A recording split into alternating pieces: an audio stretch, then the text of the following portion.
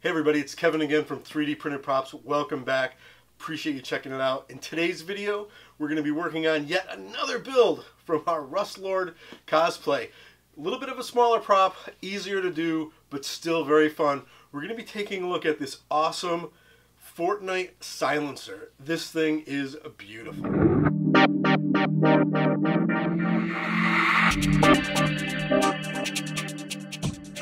Hey everybody, I want to thank you again for stopping by. This is a really fun and easy print and paint job to do. Again, if you head over to 3dprintedpropsgear.com, it's in the description below. Links to all the paints I used, glues, whatnot. This file I got over on Patreon from Colonius. So again, head over to Patreon, check out Yuri, check out Colonius. The links are below. An amazing file. It's $1 to sign up for his little club there to support him. While you're there, check out mine. I've got my STLs and some patterns for some foam stuff over there too. And this is just a great little print. And this will be for, again, Rust Lord. I got to figure out how where I'm gonna put all this. They just pull it out of their backpack, and that one's coming. The backpack video. So yeah. Let's go over and take... Oh, this is what I should show you before we go over there. Look at what he did. That unscrews. That is crazy detail. It's insane. So again, check out his links below and support him over on Patreon. It's just an amazing fun file. Let's head over to the workbench and we'll go through printing, painting, or printing, priming, painting, and assembly. Alright guys, let's head over. Okay, so first things of course is to do the priming and sanding, and we just bring it outside and prime it up. Then I went ahead and used a sort of just a black gloss spray paint and went ahead and looked at my reference and started taping everything off. Fairly easy tape job, just getting in all the cracks and crevices to make sure that you've got things covered up. Just always remember, look at your reference. Whenever I don't, I always miss something. So now we're just going to do the barrel area, and I'm just pressing the tape in with the back of the Sharpie. And boy, I need a new blade for that. I can see just watching this video. Oh, of course, I didn't cut that either. That could definitely mean I need a new blade. And of course, we use a bag to finish that off. And here it is, the initial coat of paint. And this is where I'm making an error. I am not ready to be taking all this tape off yet. I have not done the camouflage.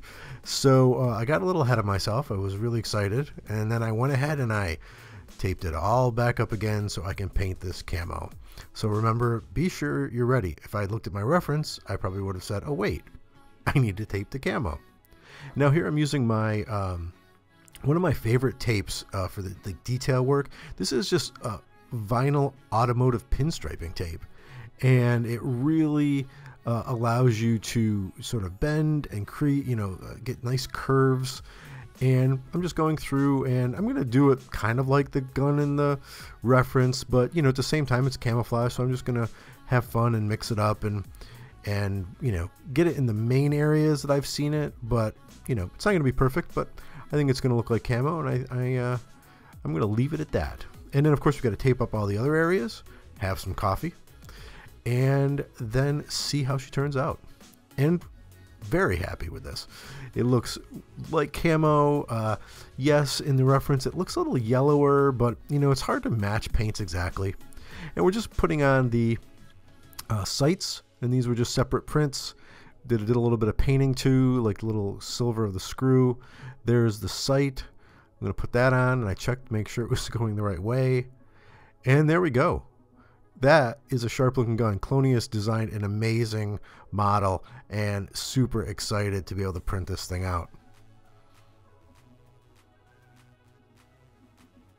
And now of course we got to do a little bit of detail work. If we look at the reference, we see that some of the areas have some black paint, and you're just going to get a really fine brush, some cheap acrylics, and give it all a little detailing that it needs. And all the paints and the brushes and all the things that I used, a different color scheme here of spray paints, is over in the description below. And of course over at the site 3dprintedpropsgear.com. And we're just painting this in and making several mistakes and having to go back over it And here we go with the shh, because this is a silencer. So we need to paint that in. So I'm just putting a little bit of paint on that brush and bringing it over. And there we are. Shh. Well, all right. That was the Fortnite silencer. Shh. Love this gun. It feels great in your hand. It's perfectly, just at 100%. I printed it at. Really easy to sand, really easy to finish. A beautiful file.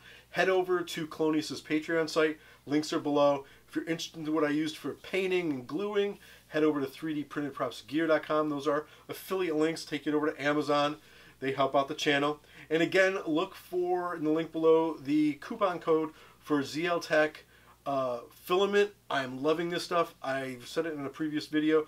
I printed through 10 rolls already, and I just looked down over there because I've got another box of 10 I need to open up because I am out. And that's why these printers aren't going. I just got that in the other day.